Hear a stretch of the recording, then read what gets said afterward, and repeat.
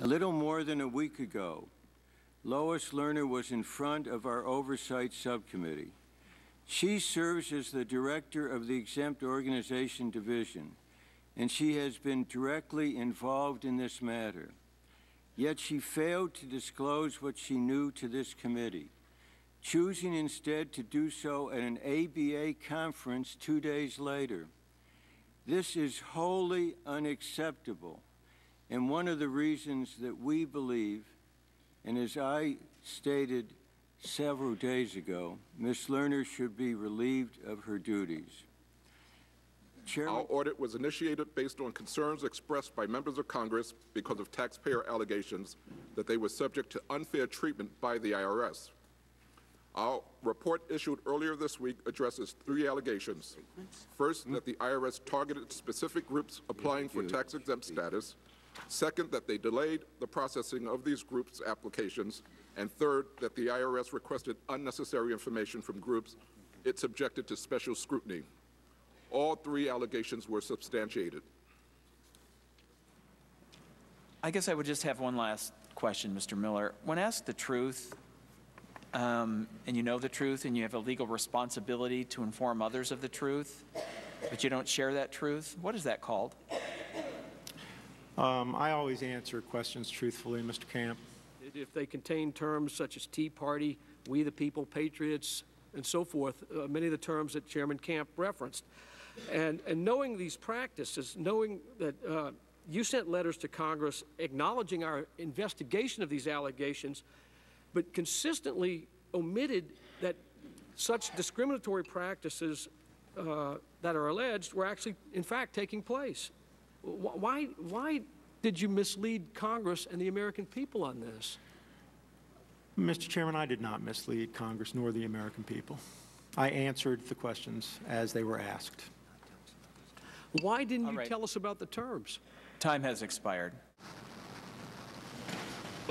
There's absolutely no targeting. This is the kind of back and forth that happens when people apply for 501c4s. This was in March 22nd of 2012. Knowing what you know now, was Commissioner Schulman's response truthful?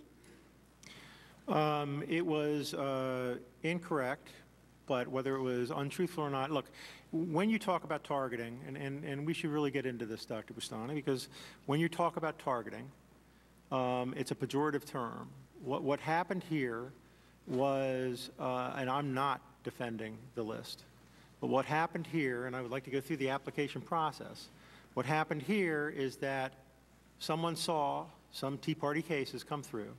They were acknowledging that they were going to be engaged in politics. This was the time frame in 2010 when Citizens United was out. There was a lot of discussion in the system about the use of C4s. People in Cincinnati decided, let's start grouping these cases. Let's centralize these cases. The way they centralized it, troublesome. The concept of centralization, not. And it's not, we're not targeting these people in that sense. The founder, a small businesswoman, originally filed for tax-exempt status in July of 2010. Fully 20 months later, in February 2012, she received a letter from the IRS with numerous follow-up questions, a lot of them intrusive, but she answered every one of them and returned it well within the 2-week time window. Now, almost 3 years to the day that she first filed, her application is still pending. But let's look at what happened to her in the 3 years since she applied. Beginning in December 2010, she was visited by the FBI Domestic Terrorism Unit. Her personal returns and her business returns were both audited by the IRS. She received 4 FBI inquiries. In her business, received unsolicited audits, unscheduled audits by OSHA, the Commission on Environmental Quality, and the ATF twice. Now, this is a citizen and a small businesswoman who had never been audited by the IRS or any of these agencies until she applied to you for tax-exempt status for her Tea Party. You know, the broader question here, is this still America?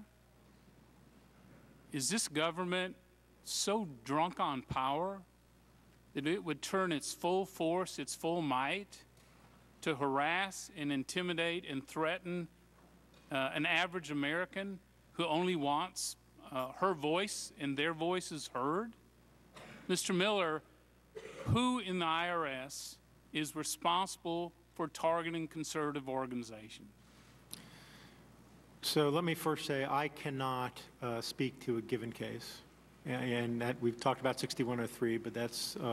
This is not just one case. You know we're talking about the whole list the Inspector General put up there. Correct. Who is responsible for targeting these groups? So again, I'm going to take exception to the concept of targeting because it's a loaded term. The listing was done by This was not a listing. individuals You created a beyond the lookout list. Yeah. That's not a centralized government mandated or directed listing. You had a beyond the lookout list that you acknowledge.